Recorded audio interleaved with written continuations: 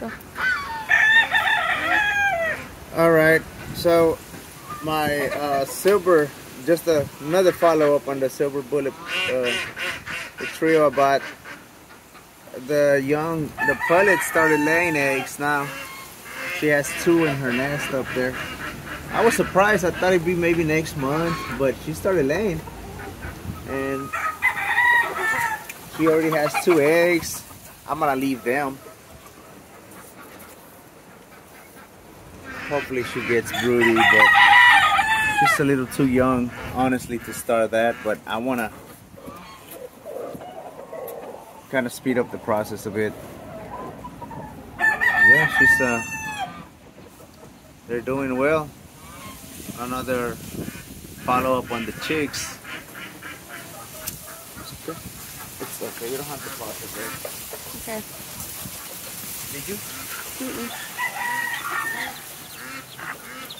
Yeah, they're getting some water now. We've made it's a mixture of apple cider vinegar with some garlic and some honey. It's supposed to help them with their immune system. And yeah, they're getting bigger now. They're healthy. It's been pretty cold lately, but they're making it. They're doing pretty good.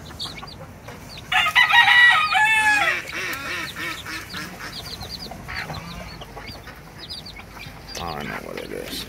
I'm gonna open it up a bit.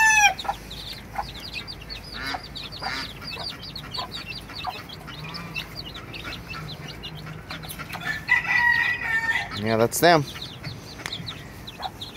They're doing good. We'll hope to see. They're looking a little down, maybe because it's really cold, like I said, but that one doesn't look so.